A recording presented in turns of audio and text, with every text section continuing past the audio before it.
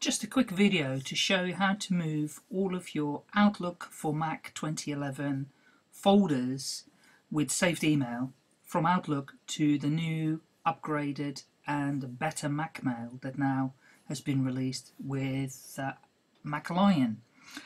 Very simply, what I want you to do first of all is create here a Outlook Mail folder on your desktop and just keep it there.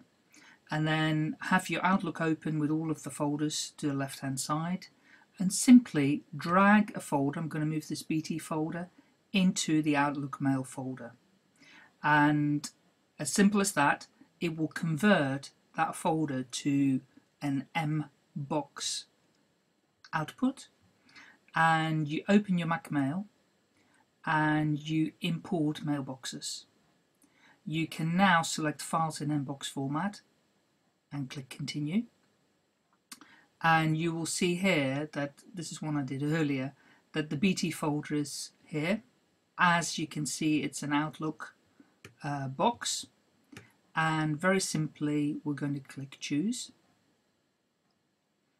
and you're going to go say done, and you will find that on your Mac Mail you've now got an imported folder BT with all of your emails in it. And now you can move that folder to the appropriate folder that you want on Mac Mail. And it's literally as simple as that, moving all of your emails to Mac Mail from Outlook, finally.